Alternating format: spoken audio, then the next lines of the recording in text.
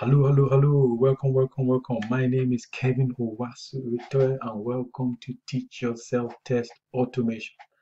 I have this YouTube channel, and I also have a WordPress website that goes with the same name, teachyourselftestautomation.com. Here we are empowering, inspiring, whatever you want to say, right? We are just giving each other a leg up, right? A leg up. Um, to move yourself, to level up, if you want to say level up career-wise or whatever, right? Just learn a new skill, develop a new skill, uh, level up yourself within your career, whatever you want to say, right? This is a place we do it, and we do it as test automation. Well, as testers, right? Test analysts, right? We're moving from manual to test automation, right? That journey is still going on, right? I paused for a while, I am back, and it's going to go full steam ahead. This is also like a personal development goal, a personal development strategy, which this channel is part of, right? So I'll put a link down below, and you could check that out on medium.com. Right. As I say, I am teaching myself test automation, right? And for my loyal subscribers, they know the journey already. But if you have just jumped on this video, the last video I did was around Cucumber, the Cucumber framework, the Cucumber standalone framework. So Cucumber JUnit, right? So I created a step definition file. I created a feature file that had our test case, it had a feature, it had scenarios, and it had our test steps, right? And I created a test runner. Now, a test runner brings together your feature file and your test definition file and runs your test case, right? With that knowledge from the feature file and the test step definition. Step definition, I keep saying test definition, step definition, right?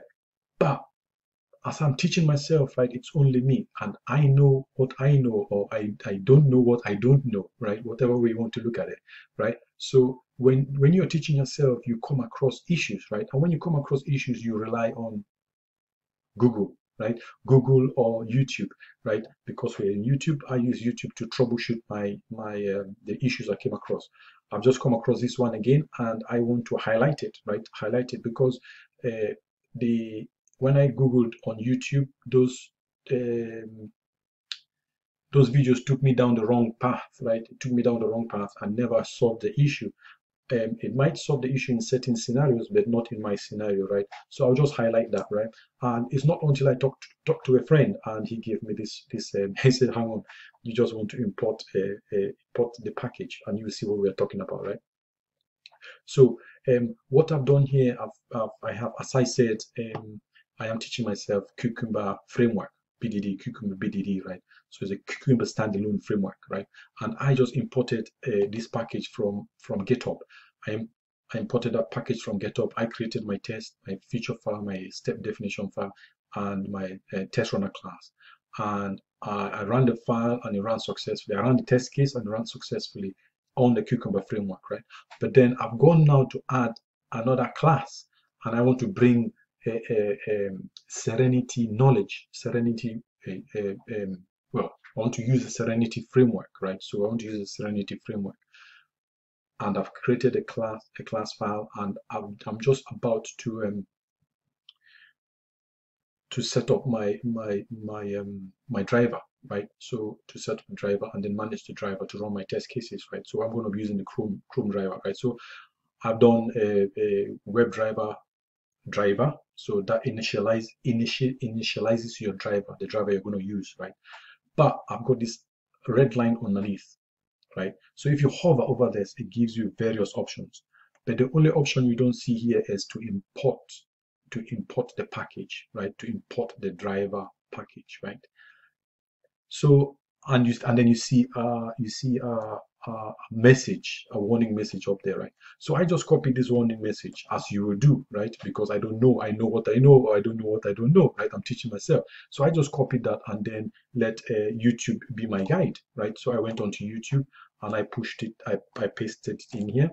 So it says WebDriver cannot be solved to a type, right? And I just hit enter. And I see all these useful videos here, right? All these useful videos. And most of the videos, what they're saying, I don't want to play anyone's videos, right? Most of the videos, what they are saying is, your Selenium jar files might be missing in a certain location in your, right? So let me just show you what I mean. So if we right click here, right click on the project, sorry, and then go to where's our build path, go to config build path, right here. Most of those videos are saying here your Serenity jars might be missing, right? So to give this project some Serenity knowledge, you need your Serenity jars, right? But this is a project I cloned from GitHub, right? So that should come normally with that, right? So I've spent a day, well, not a day because I only have 1 hour each day to work on this project, right? So I spent an hour or two, so that's 2 days, so 2 hours, just trying to get my head around this, right? I'm adding my Selenium jars, but nothing is happening, right? So my friend just took a look at it and said if you hover over it, the option you want to select is change to WebDriver exception, and it's org OpenQE Selenium, right? And I clicked on that, and that's not the option, that's not the correct option. So let's try. Let's keep going back. Option, it was meant to be option 11, no, option 7, right? Let's keep trying. And that's what worked for me, right? So back we go. And that's what worked for me. Well, no, right? This is it. 1, 2, 3, 4. Option 4, right? So change WebDriver. That's the one, right? That's the one. Option 4. My mistake. Last time I did it was option 7, but this time it went to option 4. And that's it. It's imported the Serenity Selenium WebDriver package, right? And you're ready to go, right? You're ready to go. So I am making this video as a back video to all the other messages out there, that I mean all those videos out there that are talking about getting your Selenium jars into the right location. No, if that doesn't work, try this as well, right? Just hover over WebDriver and select the option I just showed there, right? And it will import your Serenity package, right? Your Selenium WebDriver package. So my name is Kevin Owasu Itoe. Hopefully this was helpful enough, and it solved a problem for you as it did for me. I'll keep every video that I come across, or the problems that I come across, I'll keep posting, right? Because I'm teaching myself and I'm coming across issues, so I'm going to be updating those issues, right? If this was useful to you, consider subscribing. Let's push each other along, right? Thank you. My name is Kevin Owasu Itoe. Stay blessed. Don't remember, subscribe and check my personal development growth journey. It's a year project on medium.com. I will